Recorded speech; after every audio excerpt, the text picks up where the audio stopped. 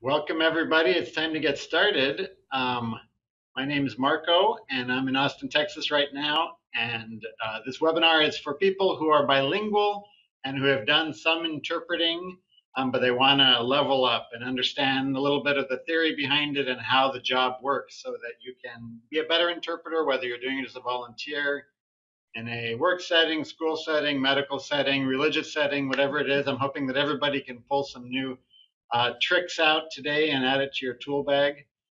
Some of you are introducing yourself in the chat. I appreciate that. If you could jump in the chat and tell us what your languages are and maybe what you do for a living, if you're a student, translator, interpreter, professor, um, sort of what your connection is with the topic so that I can try to adapt my comments to your needs. I'm mostly a Spanish interpreter.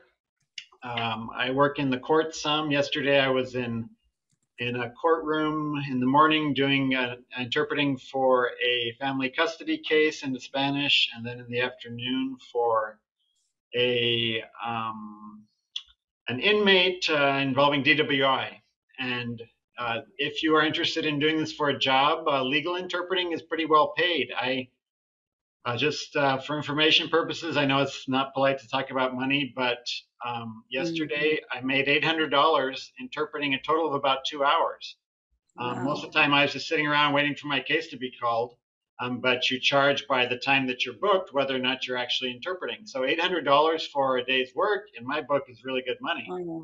And you can't do that every day. You know, it depends on who books you and where and how many hours you work and, you know, what kind of fees you negotiate. A lot of interpreting is paid lower at like $20 or $30 an hour in the United States, and in other countries, of course, it depends on the economy there. But this is a good job for bilingual people, and I like to help people find out about it and answer questions. And so if you have questions while I'm talking, you can put them in the chat and I'll try to answer them. If not, we'll have some time at the end for question and answers. And I want today to be very practical. This isn't high level translation studies. It's nuts and bolts, how to do the job in the real world. And so first I will share my PowerPoint, which I was actually working on in court yesterday between cases. And there's a good example of how you can get paid to do two things at once in this job. So the topic is interpreting basics for bilinguals. For some of you, a lot of this will be real basic. Oh, by the way, I am recording this and it'll be shared on YouTube. So if you don't want your image on YouTube, you can turn your camera off. If you leave your camera on, that's cool. I like feeling like I'm talking to real people out there. But the points I want to touch on are translation versus interpretation, what those terms mean, the different kinds of interpreters or specializations, how to build your skills no matter where you are right now, meaning transfer, and that's just sort of a general term for how you're going to get the meaning from language A to language B, controlling the session, what you can do as an interpreter to direct traffic, and then the career roadmap, how you can advance wherever you are right now and get further into the profession of interpreting. So first of all, translation is written and interpreting is spoken in a nutshell. Also, sign language interpreters are the other kind of interpretation, though I don't know ASL or any of the sign languages, so I'm not really qualified to comment on that. There are some, anecdotally, I would say, since I do translation interpretation, I can say anecdotally, I feel like translation is more introverted, meticulous work where you're focused in a little room by yourself, staring at your computer and researching terms and trying to get just the exact turn of phrase. And it's asynchronous. You get an assignment to translate and then you can do it on your own time, which often means staying up late at night and working on weekends. And there's more competition because it's easier to outsource translation globally. Interpreters, it's more like you're performing before a live audience, like a singer or a musician. Your people skills become more important, and not always, but often you can earn more as an interpreter while you're working. The challenge is just to book up enough of your calendar with interpreting jobs. So different kinds of interpreters, and this picture is of an ASL interpreter. They are allowed to be very expressive. In fact, that's part of the language is your expressions. For spoken language interpreters, we're supposed to keep it more deadpan. not try to mirror the emotions of the person whose message we're transferring. So a community interpreter is often where people start out. They may be in a school setting, social services like helping somebody get food stamps or Medicaid. Some of this is escort interpreting, where let's say a refugee has moved to your city and you follow her around to different appointments and help her understand how to use the stores here and public transit. There are also medical or healthcare interpreters, and you can get certified in this in the United States. And I imagine in other countries, some of you who are joining us from overseas, you can let us know what the certification systems are like there. Medical and healthcare interpreters may be in person at a clinic or a doctor's appointment or a hospital, or more and more they appear remotely through video conferencing or telephonically through a speakerphone. Court or legal or judiciary interpreters are really three names for closely related kinds of interpretation that have to do with the legal system. Conference interpreting is almost always simultaneous, meaning you'll be sitting there somewhere in a conference room listening, usually over headphones, to somebody speaking, in my case, speaking in English, and then I'll be speaking into a microphone and interpreting into Spanish at the same time. So there's a slight lag between what I hear and what I speak, but it's those two mental tasks going on at once. That doesn't come naturally to anyone. That's not a skill we develop outside of simultaneous interpretation. And so conference interpreters tend to have more specific training. You can get a master's degree in conference interpreting, and then you may work for an organization like the United Nations, or traveling around and doing the circuit of international conferences. Those are sort of the top of the pecking order in the interpreting world.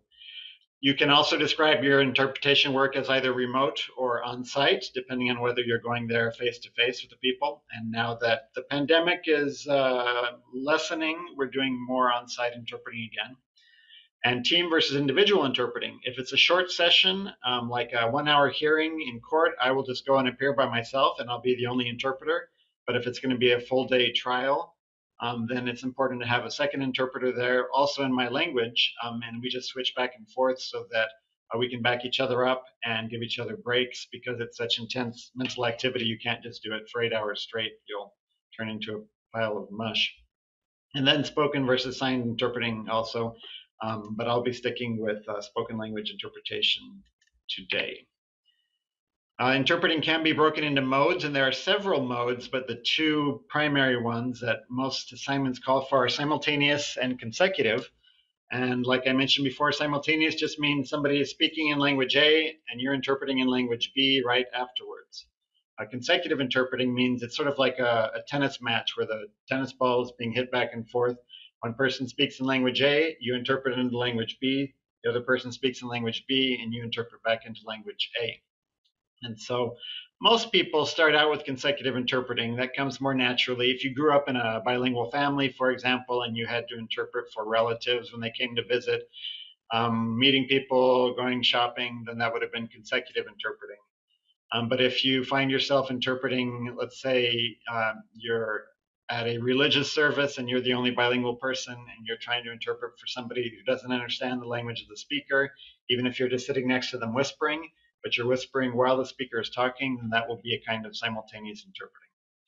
And then the third one that we use in court is called sight translation. And sight translation means someone gives you a sheet of paper written, for example, in Spanish. Let's say it's a handwritten affidavit. I look at the Spanish and I read it aloud as if it were in English. And so that's sort of a hybrid of translation and interpretation. Some people call it sight interpretation. Some call it sight translation, because it's really both. But whatever the mode and the type of interpreter you are, these are some skills that are common. And I chose the picture of the cat staring at the laser because we have to be laser focused on listening to the person who's speaking. That's really one of the biggest surprises for beginning interpreters. They realize I don't really pay that close attention when somebody's talking. And you have to train yourself to focus and listen and to make sense of it, because if you don't hear it, you can't interpret it. If you don't understand it, you can't interpret it.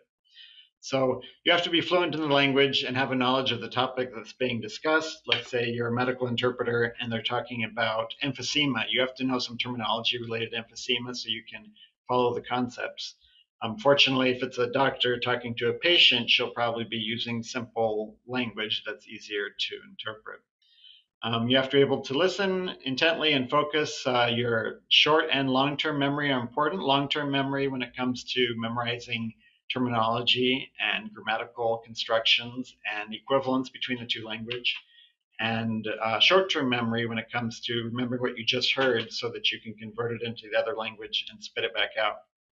You have to have translation skills. And by this, I mean sort of globally, just converting one language to another. You could call that meaning transfer skills. Translation, I try to use it just for written documents. And actually, translating written text is a great way to improve your interpreting and vice versa. If you're mostly a translator, you should dabble in interpretation because it'll help loosen up some neural pathways in your brain that make it easier for you to translate quickly. And if you're mostly an interpreter, you should dabble in translation because you'll find that it builds up your understanding of complex grammar and it builds your vocabulary. Also, most interpreters need to be good at note-taking, and that's not comprehensive note-taking, that's just main ideas, a couple of keywords from each sentence, lots of abbreviations and symbols. And that's most important in consecutive interpretation where people are speaking in long segments. They're not giving you enough time to go back and forth just from memory.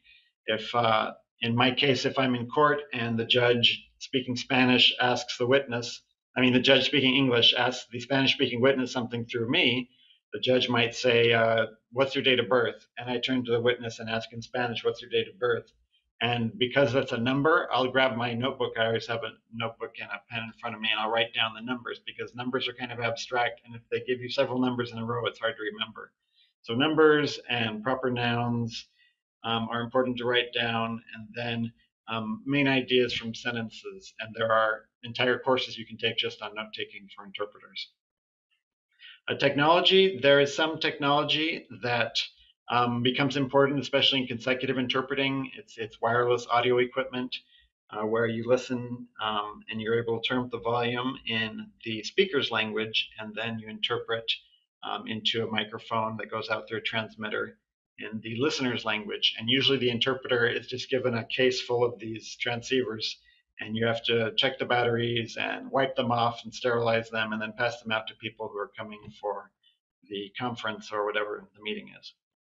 So if you do sort of simpler consecutive interpretation as a volunteer or in a community setting, there's probably not going to be any technology involved other than your smartphone and pen and paper. And the smartphone is to look up terms that you don't know.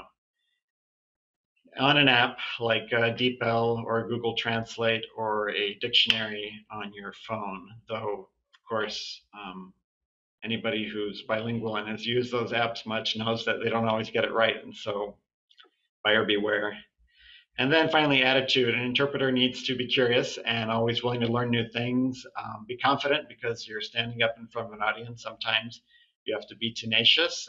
It gets exhausting and you have to keep on going. And then being cheerful just helps in that you're often in a stressful situation. Let's say you work at a school and they call you in to interpret for the parents and the principal and the special ed teacher and an attorney at some controversy involving a student special ed program. There will probably be a lot of tension and stress there. And the more cheerful and positive you can be, the more it helps people relax and just communicate and focus on the problem and not on misunderstandings. So I'm going to do 3 slides here that are all skills building for the 3 different modes, the primary modes, consecutive, simultaneous, and sight. And I would start with consecutive because that's the most natural interpreting mode. And YouTube and podcasts are the best way for free to work on your consecutive skills. Find sample recordings on topics that you are interested in or that you may be interpreting in. Let's say you work at in a doctor's office, you would find recordings on medical subjects, or if you work at a school, try to find videos that are recordings of actual school functions. There's so much on YouTube now. I didn't have that when I was doing my interpreting studies, and It's a great resource. So you listen to the sample recordings. If I were practicing for court exam, for example, so I'm a court interpreter, I would find a recording of an actual English courtroom or of a Spanish courtroom. They'd both be useful. And I would just play the audio for a sentence and then use the space bar to pause it. And I would just repeat it in the same language. So the judge says, you may call your next witness. And I pause it with the space bar and I say in English, you may call your next witness. And then I play it again. And the judge says, so-and-so, please come up to the stand and swear in. And I would pause it and say in English, so-and-so, please come to the stand and swear in. And that seems real easy at first, but it's training you to pay close attention, to focus, and to strengthen your short-term memory skills. Then the next step is the counterintuitive one. This is weird. This is paraphrasing. So paraphrasing is a way to train your brain to go around individual words and think broadly in terms of meaning. So if the judge says the next witness, Carlos Salazar, is being brought in from detention, and so I would think the next witness. What's another way in English that I can say the next witness? I would say our following person who will testify. That's sort of a paraphrase of the next witness. Will be brought in from detention. Is going to arrive from a holding cell. So it's hard to paraphrase in English, but it's forcing me to think, what's a different way to say this? And this isn't going to make sense at first, but it becomes super useful later on when you're trying to think of how do I say that in my other language? I don't know the word for detention. Detention. You know, like what is detention? It's something to do with jail.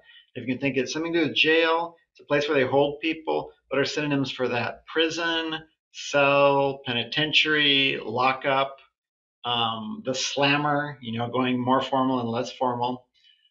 Yes, with idiomatic expressions, it becomes so handy too. If somebody says some weird phrase like ducks on a June bug, she was on him like a duck on a June bug. If you're from the southern U.S., you might have heard that. If you can say, what's another way for being on him like a duck on a June bug? Well, it kind of means following really close to somebody and not letting him get away. Oh, I know how to say in Spanish, follow real close to somebody and don't let him get away. So you sort of remove the confusing word and you find a way to get around it by paraphrasing. So you don't have to do a lot of paraphrasing. It's just a way to sort of warm up your brain and make it more flexible. It's like yoga for the brain. Then you're ready to go on to your second language. So in my case, let's say I'm playing English audio. I'll pause it as often as I want to. I can pause it after 3 words when I'm first getting started, but eventually you'll pause it after a whole sentence, maybe pause it after 2 or 3 sentences, work your way to 30 seconds.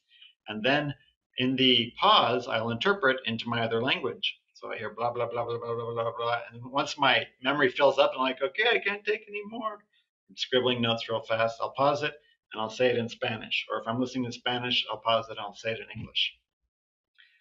But I will give myself the luxury of looking up anything I want. And so I'll stop and I'll check something in my online dictionaries here and I'll write notes. Okay, this is how I'm going to say that. And I'll use the notes copiously as a crutch. Then once I'm comfortable doing that, I'll go back and play the audio again. And without looking at the notes, maybe closing my eyes, I'll try interpreting it into the other language. And eventually, at first that's hard, and eventually it gets easier and easier. And as you build up this fluency this is all one recording, by the way. This is one segment of a hearing I found on YouTube or whatever recording you're listening to, a podcast, an audiobook. It can be a news report that's interesting to you. I'm just going back to the same thing again and again. And it may feel like cheating. You're like, oh, I already did this 7 times. I've been doing this one all week. It's not a challenge anymore. Once it's no longer a challenge, you're ready to go on. But if it's still challenging, then do it again, because the habits and the vocabulary are sinking deeper into your long-term memory each time. So once you have mastered one recording, then you can play it faster with YouTube, for example. You can play different speeds. You can start at 50% speed, 75% speed, 100% speed, and as you improve your consecutive interpretation, you'll be able to go faster and with longer audio segments on a broader variety of topics, starting from basic topics to more advanced and complicated ones. question from the chat. How would you handle curse words from a witness ethically and legally? In legal interpreting, when somebody swears in their testimony or like in a video that we're watching, the interpreter is supposed to come up with a term that is equivalently offensive in the other language, which is hard to do because sometimes people who are buddies will use real bad language with each other because that's just how they talk. Like they're talking tough to their buddies, and then if you try to interpret it to this formal setting in a courtroom, it's easy to make it either too offensive or not offensive enough. And so profanity is always a challenge for interpreters. But you have to try to make it as offensive as the original as best you can, because if somebody says, I punched him in the face because he used this really bad word, and then they say the bad word and it is a really offensive word, but when you interpret it, you tone it down because you're embarrassed at the profanity, then the message is lost in the transfer. The jury doesn't get to hear how offensive the term was. Would one use profane words? Yes. In court interpreting, you have to use profanity as needed when it comes up. So, in fact, there's an urban legend of an interpreter who was threatened with jail because she was embarrassed at how bad the profanity was and she wouldn't interpret it strong enough. And the attorney objected, and the judge said, you have to interpret that profanity or I'm going to lock you up. And I don't know how that ended. It probably never happened. That's the story that interpreters tell each other. So simultaneous, this is the second mode we're talking about. Remember, simultaneous is learning to listen and speak at the same time. So first you start with a process called shadowing. Shadowing just means repeating in the same language. So if I'm going to work on my Spanish shadowing, I'll play a recording of a trial in Spanish, and maybe I'll set YouTube, if they're speaking fast like they do in certain countries, maybe I'll set YouTube to 75%, so it's a little easier. And I'll just let them talk and I'll repeat everything I hear. So they're saying, here, I'll read this letter. To extend your CMBL registration, you will need to access the controller's new online Texas vendor registration system. So as I'm hearing this, as soon as I hear a word, I'm trying to repeat the same thing. To extend your CMBL registration, you will need to access the controller's new online Texas vendor registration system. And you'll quickly find that it's hard to listen and speak at the same time. You have to, I think that you actually have to grow new neurons and connections to because our brains are plastic and they actually rewire themselves as you're learning new skills. And so it may take weeks or months to get to the point where you can just shadow confidently at full speed in the same language. Then the next step in interpreter training is shadowing with a longer and longer gap between what you hear and what you say. That's called the décalage. And if you can follow further and further behind, it gives you longer time to analyze the whole sentence and rearrange the grammar so that it makes sense. Like, some languages will put the adjective first and then the noun, and some will put the noun first and then the adjective. And if you start interpreting too soon, like you'll be saying the noun before you realize, oh, the adjective should have come before that. And so the longer you can wait before repeating it, the more accurate and fluent your output will sound. So this is, I'm necessarily summarizing like a whole year's worth of content here into this one slide, so bear with me. Then once you are comfortable with shadowing, you interpret the same audio, you play the recording again, and you pause it as needed, and you try to interpret it into the other language. This will involve looking things up, making a little glossary, taking notes, maybe even transcribing the whole thing in the first language and translating the whole thing to the second language if it's too complicated to do in your head. But you start weaning yourself away from the crutch of the written content. Even if you have memorized it by the end of this exercise, if you do it day after day, you may find that the content becomes really familiar. That's okay. That's part of the process. So you wean yourself away from the written version. You wean yourself away from the pause button until you're able to go through the entire session. Let's say you're going to start with a 3-minute recording, a 3-minute audio, and you build your way up to a 5-minute audio, and then an 8-minute audio, and a 10-minute audio. Eventually, you want to get to the point where you can do like a half-hour audio in simultaneous, because that's what a conference interpreter will do, maybe half an hour and then trade off with the partner. But that takes may take months or years to reach that point.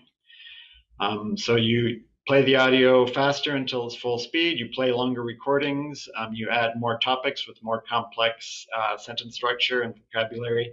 And then you just repeat it daily. It's like an exercise regimen. If you're training for a marathon, you have to run every day and then cross-train. And you're really doing the same thing with your brain and your ears and your tongue. You're building them up to be something much stronger and more flexible than they were before. And you record yourself and you review your own performances. Often you'll get to the end of a session and think, like, I did great. And then you play the recording that you made of yourself and you just listen to what you were saying and you realize, oh, I skipped something there. Oh, that's not actually what he said in the original. And you can sort of evaluate your own performance, or if you're working with a partner, your partner can give you feedback. So the third mode we're going to cover is sight translation, or sometimes sight interpretation. The ways that you practice this are you gather documents of the kind of material that you might be asked to sight translate. And you first just read it in the original and try to make it smooth and clear, kind of like imagine a radio announcer reading the news report so that it's easy to understand. Then I would recommend you translate it in writing. Just set it down and take a pen and paper or a keyboard and write the whole thing out in the other language that you're interpreting into. Look up anything you need, use machine translation if that's helpful for you, but then take the translation and read that out loud. Try to just make it as smooth and comprehensible and clear, enunciate, so that anybody can hear you, even if they maybe speak a different dialect of the language or they're not used to your accent. And then finally, without looking at your translation, just looking at the original, try to read it aloud at the same rate and the same accuracy as if it were written in that language. And again, record yourself. You can use a smartphone app. Most come with those now. And then play it back and ask yourself, does this sound like I was reading aloud in the actual language that I was speaking? Or are there a lot of pauses and gaps as I fumble for words? So I'm going to take a little pause right here and ask you if you would go in the chat. Tell me, have you interpreted in the consecutive? Have you interpreted in simultaneous? Have you done sight translation? Just put in the chat the modes that you've done before. Consecutive, sight, thank you. And if you haven't done any interpreting yet, then that's fine. I'm just curious where everybody's at. Simultaneous, all right. Consecutive, sight, all three. Consecutive and sight, good. Consecutive and simultaneous, all three. Some people like one mode a lot and don't like other modes. I like them all. I think that's interesting to do a variety. But sometimes consecutive is hard because people won't be pausing enough, and you have to take lots of notes, and you're afraid you're forgetting things. Sometimes simultaneous, you feel like you sort of get in a flow, and like I almost have this out of body experience, right? I just feel like the language is flowing through me, and that's cool. Simultaneous translation, sight, prefer simultaneous, yeah. And if you have to test to get some credential or certification, you'll probably find that you're a lot better at one. You don't have to practice that so much, and then there's one that you're bad at and have to put a lot of time into that. Consecutive is hardest, yeah. If you do a lot of simultaneous interpretation, then consecutive does get hard. Okay, cool. So this is sort of a catch-all slide. I wasn't sure what to call this. At first I called it translation, but I changed it to meaning transfer. And these are just some general rules of thumb. That's what the big thumb's doing back there. Two general ideas I want to leave you with is that this is an art. It's not a science. And you'll meet people who are super prescriptive, who have a big set of rules about the right and the wrong way to do interpretation and translation, and that's just not my perspective. I think human language is created by communities that just by consensus decide how the language will evolve and what will be the normal way that they say things and understand things. And by participating in that culture, we get more and more familiar with the unspoken rules for how people communicate in that language. And it's an art. There's a little bit of science in there, but it's mostly art. It's a form of sharing ideas, getting an idea out of one person's head and getting it into another person's head that it otherwise would not be able to reach. There's always more than one way to say it. There's always more than one synonym that will be okay in that situation. So try to break free from individual words. Try to step back and think about the image or the dynamic that's going on. If you get hung up on one word, like people come up to me sometimes and say, "Hey, how do you say this word in Spanish or in whatever language?" And if I don't know how to say that exact word, I'll think, well, what's sort of a related word in my source language?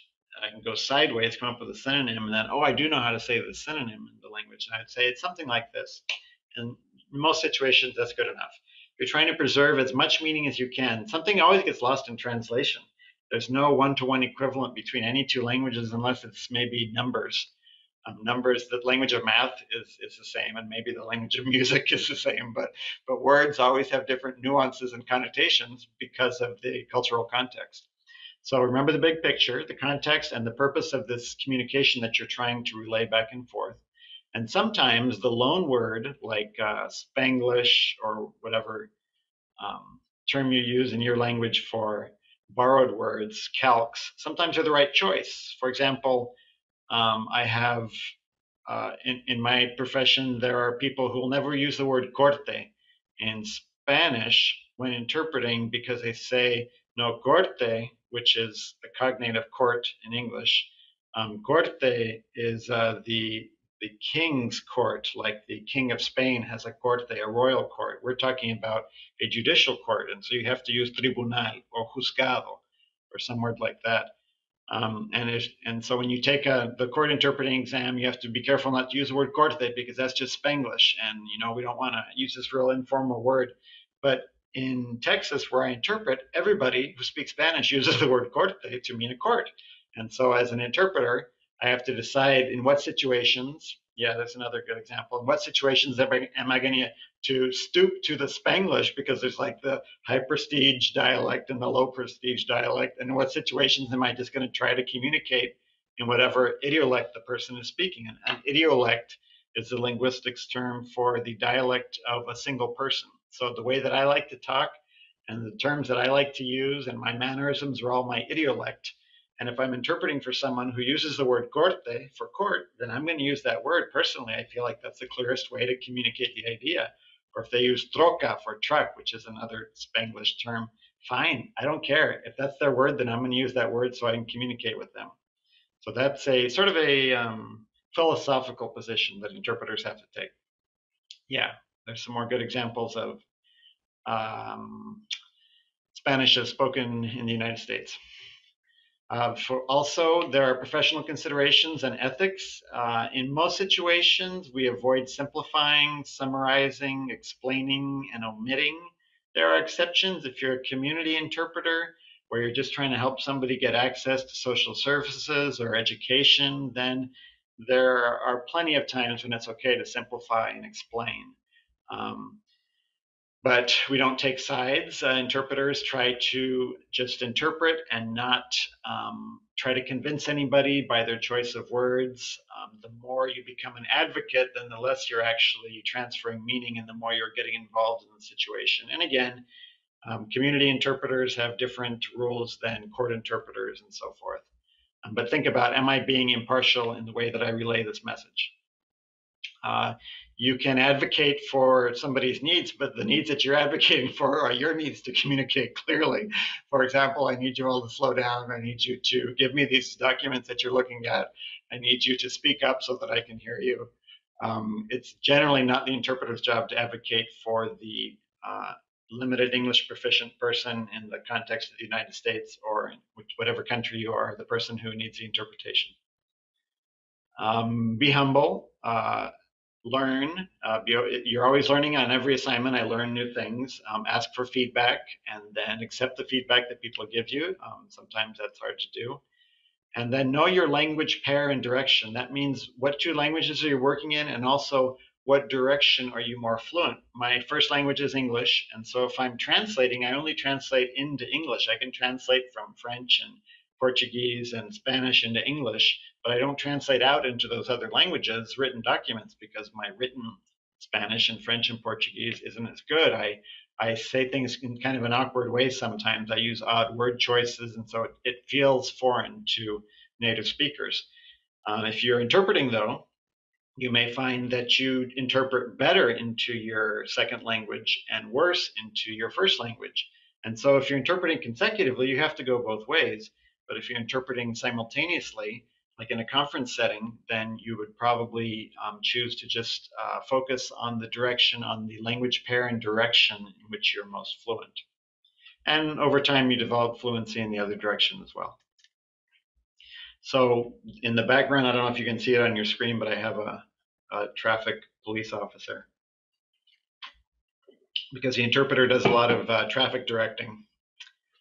First, what to ask in advance and take with you. No matter what kind of interpreter you are, you probably want to arrive on early with a water bottle and a notebook and a pen. If you're a freelancer, some business cards to give out, your glasses if you wear them, a name tag if you have it, and if you can make a name tag, that makes a big difference in the perception of professionalism by your clients. You want to know as much as you can about the session in advance. What are people going to be talking about? Are there any programs or printed materials or newsletters that I can look at so that I understand what's going on, so that I can research terminology I don't know? I'm a medical interpreter, and this is the first epilepsy appointment I've interpreted for. I want to know all the epilepsy terms so that I'm able to interpret those quickly when I get there. Then when you arrive, there's something called a pre-session, especially with medical interpreters, not so much in other kinds of interpretation, but it's always helpful to have a little bit of contact before you actually jump in and start interpreting. You want to establish rapport with the people who will be listening to your interpretation, introduce yourself. If it's a setting that confidentiality is important for, like an attorney-client meeting or a doctor-provider meeting, no, a provider-patient meeting, then you can tell them that everything you interpret will remain confidential, that you have taken an oath of confidentiality. You will often say, I'm going to be interpreting in the first person. I'll be saying I and me in the voice of the person I'm interpreting for. So if the doctor says, I need you to raise your left arm, then I will turn to the patient and say in Spanish, I need you to raise your left arm. The novice interpreter will often use a third person and turn to the patient and say, she needs you to raise your left arm. And the more you do that, the more confusing it gets for the speakers, because they're not sure who she means and who I mean, and it gets confusing. They'll be like, wait, you need me to do that, or the doctor needs me to do that? And so the general practice is to use the first person, I, and speak in the voice of whoever you are interpreting for at that moment. In a pre-session, like in a medical setting, you'll also say, I'm going to interpret everything. That means, like, sometimes a patient will say, hey, don't tell the doctor, but I just started taking drugs and I'm feeling kind of high right now, or something that's confidential. You want to let them know in advance, anything you say to me in the other language, I have to interpret into English for the doctor, and vice versa. I can't just pick and choose what I'm going to interpret. Speed, you want to mention, please maintain a moderate speed, and pause as necessary. I may need to interrupt you to pause or ask you to clarify or repeat things. And just laying all these ground rules out at the beginning is helpful, because then people know what to expect, and there's less of a chance that they'll get frustrated by the presence of the interpreter. It's hard for somebody who's not used to working through an interpreter to have to wait and be patient, because it takes twice as long for consecutive to go back and forth. And so laying these ground rules help to sort of smooth those ruffled feathers. And then at the session itself, depending on what kind of interpreter you are, what mode you're interpreting in, you can use hand signals to ask people to pause. There's a lot of, I think in most languages, symbols like this mean hold on a second, or slow down. You need to position yourselves where you can watch the people speaking. Seeing a person's face when they speak makes a huge difference, and just seeing their gestures helps you to understand the entire message. You can interpret what you can't hear. So if you're interpreting, say, at a a church service and they put you away in the back corner and you can hardly hear anything back there, you're not going to be able to do your job. You have to either get incoming audio that you can turn the volume up on, or move to the front where you can see and hear clearly. Ask for breaks as needed. Nobody can interpret, even the pros can interpret accurately for more than like an hour straight. And the general professional rule is after 30 minutes, you should have a break or switch off with another interpreter. And that's because it's such intense activity. Your brain is working harder than anybody else in the whole room. Like when they take an MRI of an interpreter, there's just these, it's like the 4th of July, fireworks bursting all over because there's so much going on, and it's really exhausting. After a full day of interpreting, as some of you know, you'll come home and just collapse onto the floor because you're so drained. Sometimes I feel like it's not safe to drive home from court after I've been interpreting because I'm just so tired. It feels like my ability to drive is impaired. So maybe I should call an Uber. Trade off with a partner if you're doing simultaneous, and be honest about breakdowns in communication. That means if you weren't able to hear something, bring it to the attention of the client or the people involved, or if people are using terminology you're unfamiliar with, sometimes you'll have to ask for a break so that you can stop and look something up or make notes, and then at a break, go back and add that and let them know. The point is just that an ethical interpreter transfers as much meaning as she can, and she is upfront about what she can't transfer so that the speaker and the listeners are aware of any possible miscommunication. Got some questions here. What should the interpreter do if he wants to speak for himself in the middle of the session? Would he use the first person? In the legal setting, what we do, like let's say I need to interrupt people and say, wait, I couldn't hear that. What I will do is I'll use the third person. I'll say the interpreter needs a repetition.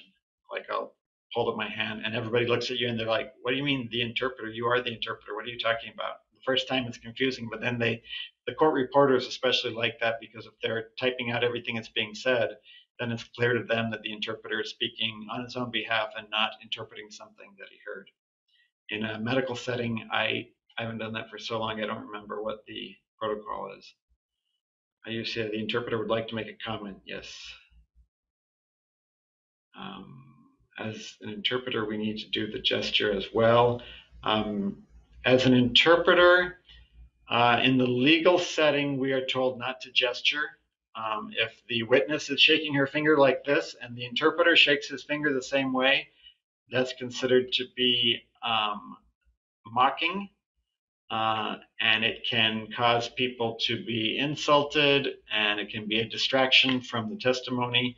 If we assume that the witness who's shaking her finger is seen by everyone in the room, and they can all understand that what's said next in the interpretation was accompanied by finger shaking in the original, there are some gray areas. What if she's doing a gesture that just means something in her language and it doesn't mean the same thing in English? The interpreter still doesn't interpret the gesture in the legal setting. The lawyers who are asking the question should jump in and say, what does that gesture mean? And then, like in a sidebar, the interpreter might explain, oh, in our culture, this gesture usually means this, but I would have to confirm with her that that's what she meant. In a medical setting, the interpreter raises her hand and says the interpreter would like to, yes. Is it necessary to start from consecutive if you want to do simultaneous only? No, you can jump right in and do simultaneous. It's just consecutive is used in more places. I feel like there's more demand for consecutive, and I think it's easier to learn consecutive than simultaneous. I know some of you will disagree, but if you just want to be a simultaneous interpreter, then you can start with that. That's fine. All right. So here's sort of a general career roadmap, a bird's eye view. I would recommend, if you want to proceed in your interpreting career or just get started, it starts with role playing. Find a study buddy, somebody who will go through scenarios with you and practice interpreting what they say. If you want to interpret in a medical setting, find a medical interpreter. Interpreters are pretty nice, and they usually don't mind if you follow them around and take notes and observe what they're doing. It's sort of flattering that somebody wants to shadow them at work. So find an interpreter of the kind that you're interested in becoming and shadow her and take notes and ask questions and get a feel for the protocol, because it's not just linguistics, there's also this entire context of scheduling and practices and communication outside of the session itself. Volunteer and explore, try different kinds of interpreting, try simultaneous, try consecutive, try sight, try conference, try community, try meetings in a business setting, and just get a feel for what the different types of interpretation are like. And you'll probably start out as a volunteer. There are a lot of opportunities for volunteer interpreting in contexts like refugees and asylum seekers. Here, where I live in Austin, Texas, there's a bi-monthly legal clinic where attorneys volunteer their time and they meet at a public school in the cafeteria, and people who can't afford to pay for an attorney but need legal advice for like a civil case where they can't get a court-appointed attorney, they'll come in and people just line up and take a number, and then they go out to a table where an attorney's sitting there and they ask their questions. And if they don't speak English and there are volunteer interpreters there, then the interpreters, we have a name tag that says like, "Hi, I'm Marco and I speak Spanish." We go over and we interpret for those people, and that's a great place to work on your consecutive interpreting in a legal context. Probably whatever elementary school is nearest you occasionally has parents who need interpretation in your language.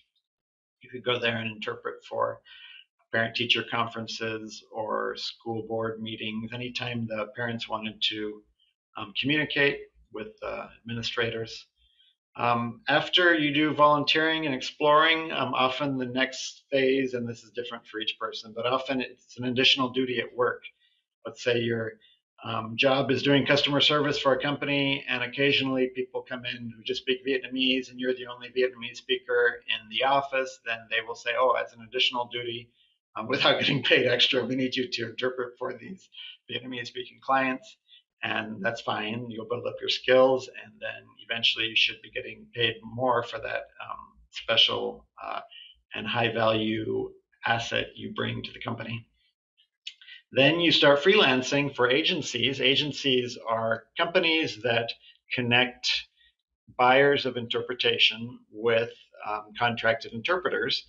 And in Texas, for example, we have a couple big interpretation agencies called Masterword Services and TIN, the Translation Interpretation Network, and then all kinds of national interpreting companies like Language Line Solutions and Lionbridge are two of the big ones. And anytime a company needs or an organization needs an interpreter, they will often call an agency first because they don't know where to start. And the agency does the project management piece and finds the interpreter, pre-qualifies the interpreter, sets up the assignment, pays the interpreter, bills the client, and does all of the administrative duties. And so if you're just getting started and you don't know who to interpret for that will pay you, register with the agencies. You can work for several agencies at once, sort of like driving for Uber and Lyft. You can drive for both of those companies, and you just, as a job comes up, you take whichever one you want and go back and forth. It doesn't pay as well working for an agency. For Spanish in Texas, if I'm going to interpret at a medical appointment, I haven't done this for a while, but I would expect to make like $30 an hour, maybe. And if you're a medical interpreter, please get in the chat right now and tell us what agencies are paying these days for your language, like say Spanish, 30 an hour, or 40, 50, or whatever language. I'm just curious.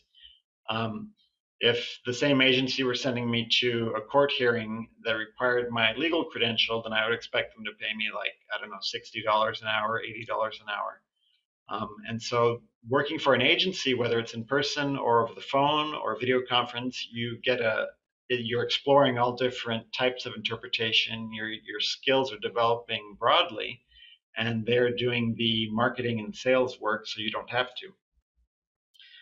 The next step after that is a lot of interpreters prefer to move beyond agencies to direct clients, and it depends on your situation whether that's feasible. But a direct client means now instead of the court calling the agency that calls me and the agency keeps a third of the money, the court knows me and calls me directly. Now, if the court discovered me through the agency, I've signed a contract with the agency saying I won't cut them out and go to the court. But if the court did not discover me through the agency and wants to hire me directly, they might be able to pay me a little less, and yet I still make more money, and that's a good arrangement there if my language is in high demand. If I'm an Arabic interpreter and they only need Arabic once a year in the city, it might not be worth it to them to track down the Arabic interpreter and set up that direct connection. They might just prefer to go through the agency for that.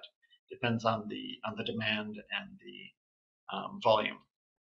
But I would recommend working your way up to direct clients eventually, because you make more and you establish a relationship and you get more familiar with the needs of that client. Also think in terms of what your next credential is going to be. Let's say okay, here we have some $15 an hour, work from home, OPI. Jesse, OPI is oral proficiency interview? Or is that one of the immigration categories? Oh, sorry, sir. Sorry, OPI is over the phone interpreting. Oh, over the phone interpreting. Information. I just I'm about to do my test for CMI through NBCMI. And so it's funny because like I had sent in my application and I didn't hear nothing. And then I was also doing an application with the NBCMI board to try to do my test, to do my exam. And so in between I was waiting for the interview, I got a call or message from NBCMI that I could go ahead and take my test. So I went and did an interview with that company, and they said that the starting rate, like entry level, working from home, is $15 an hour. And that's basically, you just have your high school diploma, minimal experience, and that's just like entry level, and you work from home. For me, like, I feel like it's a good place to get your foot in the door if you don't have a lot of experience, especially working from home. You don't got to pay gas. Yeah. Yeah, I started out interpreting for Language Line from home. I think it was $20 an hour back in 2000. See, that's funny because that's one of the companies that I had interviewed with, and that's what they were paying, was $15 an hour from home. So I don't know. And she did say that if you go on site, though, it is more. So it just varies on. Yeah. Okay. And NBCMI is the National Board of Certified Medical Interpreters, something like that?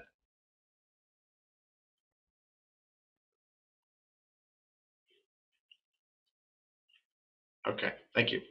So set a goal for your next credential. Let's say you do a little bit of exploring, working for an agency, and you decide what I really love is simultaneous interpreting at professional conferences for architects and engineers and so forth. That's challenging, and so I want to become a conference interpreter. I'm going to research what college programs that I can take in conference interpreting, and just decide my next goal is going to be this.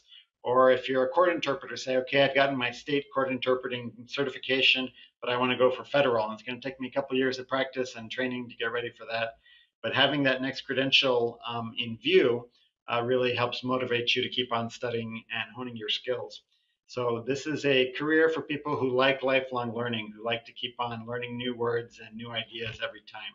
And I love doing depositions, because every deposition I go to, there was an accident, either a car accident or an accident at work or something, and I learn at each deposition some way to crash or to get sued, and I'm able to avoid that in my own life. Like after one deposition where they had a dash cam on the truck, they were able to go back and watch the video, and the driver got off because he was able to show from the dash cam that he hadn't run the red light or something.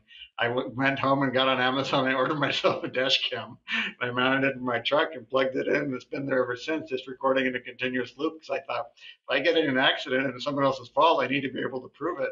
And that's just one of the many things I learned as an interpreter.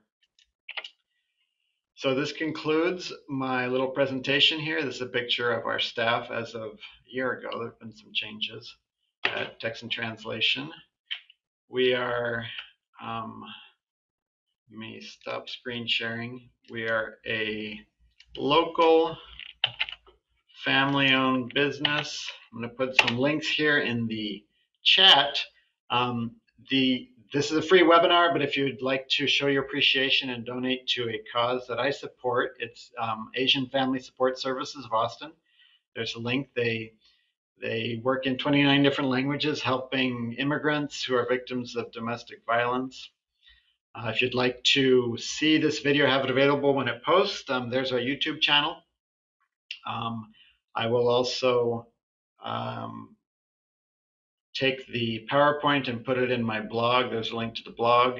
If you want to pursue higher education interpretation, I've got a page with all the programs in Texas. And of course, there's lots outside of Texas that are good too. But most of these college programs you can do online without actually visiting the campus. And if you found today's lesson helpful and wanted to say something nice on our review page, that'd be cool. Something like, great information, Marco's webinars are the best. That's the little review link. So that's all I had to share. Thank you. Wow, lots of nice compliments here. But I'm open to questions now, and I'll stay here for a while. What questions do you have about interpreting?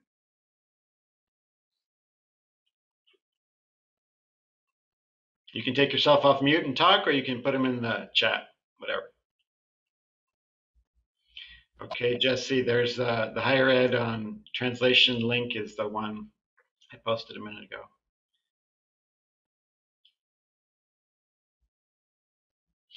Maria Quintana? Yeah, I'm actually Carolina. How are you, dear? Great, how are you? Good. Sorry for getting too late. My question was actually, in 48 hours, I will be able to see the whole thing, the whole video, maybe on the ATA website. I would love it if the ATA would put this on their website, but I don't have that kind of pull. Oh, okay. I'm gonna put it on my YouTube channel. Oh, okay. I'm sorry. So you said, so can I get that? Did you write it on the chat or? Yeah, let me. I'll just post that link there because I put a bunch of links up. Here is my YouTube channel, and probably I'll come in on Monday and post that. So look for it Monday afternoon. Okay. Okay. Monday afternoon. Okay, that's good. Thank you. Text and translation, right? Yes, right. Yeah. Thank you. You bet. Mm-hmm.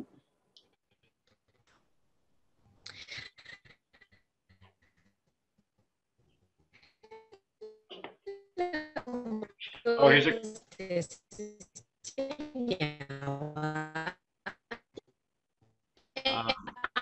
Just wanted to tell actually from everyone that who's trying to get interpreted, you're not yet. Daniela, can you type that? I can't hear you, Daniela. Please type instead. Daniela, your sound real scrambled. Sure that you tell the people you have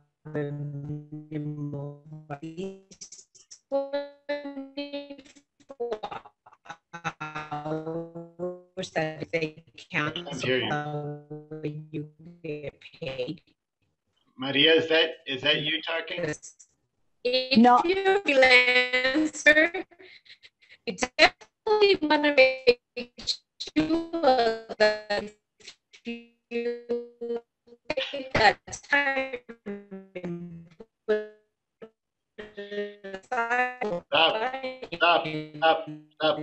Stop talking. Stop. Whoever's talking, I don't know who's talking, but we can't understand you. It's all scrambled. So whoever was talking, please type it. There's something wrong with the connection. Thank you.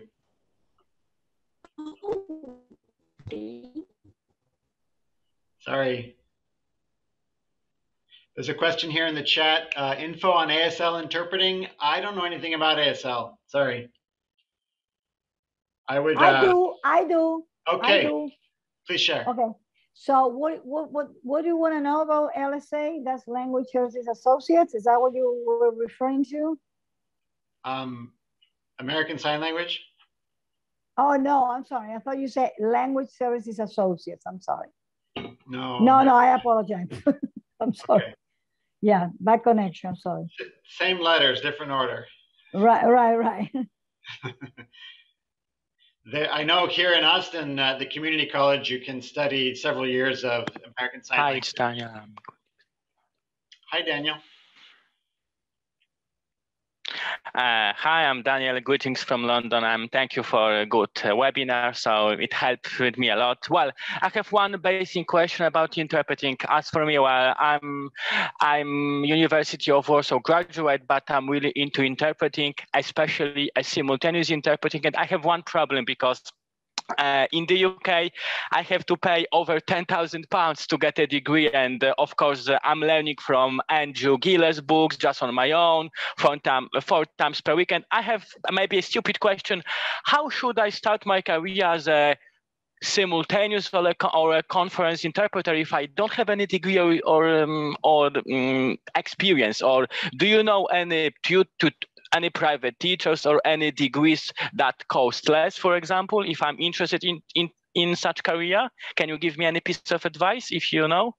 Yes. I've never lived in the UK, so I don't know what the standards are there, but in the US, a lot of in general, I understand. In general, yeah. Mm-hmm. In the US, a lot of conference interpreters are self-taught, and like in my case, I studied simultaneous interpretation with a home study course. The courses that I use are from ACIBO. I'll put it in the chat here. ACIBO is a program for legal interpreters. And there's another one called eBurkana. They make self-study courses. And then the University of Arizona Center for Interpretation. They make self-study courses. And back when I got it, you got CDs in the mail. Probably now it's like MP3s you download or something. Right. But you can study simultaneous interpretation on your own. And yes, Sheila's use of and then just start working at say low-end clients, the clients that don't pay so much because they're nonprofit organizations, for example. But and let you practice. And I have two maybe last questions, and I know it may be a bit stupid, but could you tell me honestly, do you need to have a special, let's say, innate or inborn qualities to be a good simultaneous interpreter, or it can be definitely taught if you are determined enough? What's your opinion on that? Do you have a talent, or do you need to be predisposed for that, or not necessarily? Because some people say that when I was at the university, I was told that if you wish to be a good interpreter, you need to have something. Do you share that, or do you think that it can be definitely taught? Of course, as long as you are healthy and have, and if you are not hard of hearing, that's an obvious thing. But what's your view on that? Could you tell me, please? That's kind of a philosophical question. I would guess it's like 80% motivation and 20% natural ability. I imagine there are some people whose brains handle interpretation better just because of how they grew. Like some people are more artistic and some people are more technical. I think it's about 80% how much hard work you're willing to put into it. Right, and the last question, and do you believe that there is a discussion on the forum that, do you believe that technology or artificial intelligence replace interpreters in the future, or it is highly unlikely? Because some, for example, let's forget the translation, because I know that Google can sometimes do really good translation, to my surprise, even Google. But do you think that in 50 years we can be replaced, interpreters, by artificial intelligence or technology? Do you think that, or it's very unlikely? I wouldn't be surprised if the technology gets there eventually. But when the technology gets to interpret as well as a person, it's also going to get to be as good of a teacher as a person, as good of a doctor as a person. It'll be able to do anything a person can do because interpreting involves the full spectrum of human communication. And so there's, science fiction writers talk about the singularity as being the point in human evolution in which artificial intelligence surpasses human intelligence. If we reach that point and artificial intelligence surpasses us, it's going to be able to interpret as well as us too, but it's still a very theoretical point in evolution. Yeah. Okay, thank you very much for answering to my question. Thank you. Sure. Right now, the things that machines can interpret well, like even my Google Translate app, I can use it to ask very simple and straightforward questions in one language, and it will understand it and interpret to the other language. But if I speak too long, or if I use humor, sarcasm, irony, figures of speech, culturally bound concepts, expressions, idioms, anything like that, it just sort of breaks down and the app gets confused. So right now I feel very confident in trusting a human interpreter over an AI. So far they have not threatened our jobs. All right. And is it true that it takes years to become a really, let's say, to become really good at conference interpreting? Is it true that it's the matter of years, not months, to be, or not necessarily? Depending on where you start from. If you've been working in two languages your whole life and you have a translation background, then adding interpretation to that would be faster. But professional conference interpreters do study for years. Right. It's usually a master's level program. Yeah, and sometimes when I do my interpreting, for example, consecutive, for some speeches are easy to remember, but the others are very tough to remember. Is it quite normal that some speeches are easier for you to do, and sometimes, and when you listen to, or depending on the speaker, sometimes the way how speaker organizes his words is really tough, to interpret, and sometimes it really drives me crazy when once I can remember everything, the other speech I remember almost nothing, Sometimes when I use speech pool, or in EU we use speech repository, so there are really good websites you can check. There are lots of good exercises on that, like speech repositories. This is European Union website, and speech pool. Yeah, I use some exercises from that website, and they're really useful because sometimes the TED conferences or the news are too fast, So I highly recommend speech pool or speech repository for interpreters. It's easy to find it in Google, Can you type that in the chat, please? Yeah, will do. Okay, 1 moment. Yeah, okay. Yeah, some speakers, they don't follow a logical thread, and it's hard to interpret them because you're not sure what they're talking about.